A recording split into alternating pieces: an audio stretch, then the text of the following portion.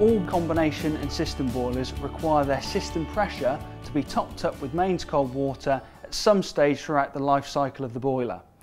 This can be indicated by either your heating system not heating up efficiently, or the pressure gauge on the front of the boiler indicating that the needle is in the red as opposed to the green area. There are two methods of topping up your system dependent on the type of boiler that you own and also which option your installer may have chosen for you. The first is the internal filling key. The second is the external filling hose. This particular appliance has an internal filling loop installed, but before I begin to repressurize the system, what I'm first of all going to do is turn the power off to the boiler. Once we've got power switched off to the boiler, I'm then going to remove the tray where I can find my white filling key. I'm then going to remove the key. Now I need to insert the key up into this black plastic manifold, okay? This filling manifold is actually linked from your cold mains into the boiler through to your central heating return.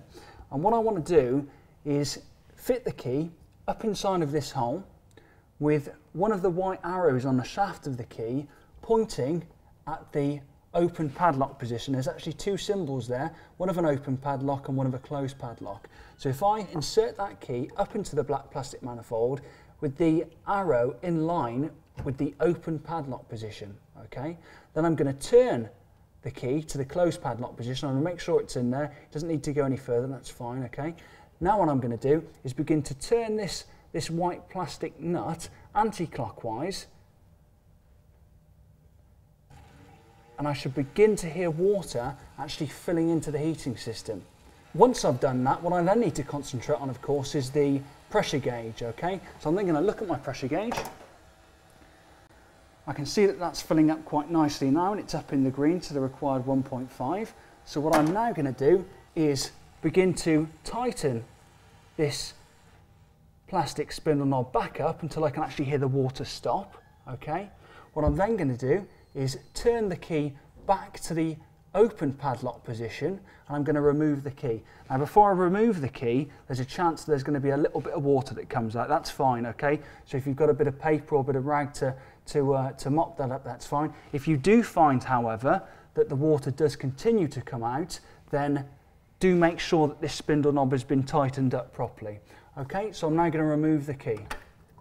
And as you can see, a few drips of water. Okay, so I've now repressurized the boiler, and I'm happy that the black needle is up in the green to the required 1.5.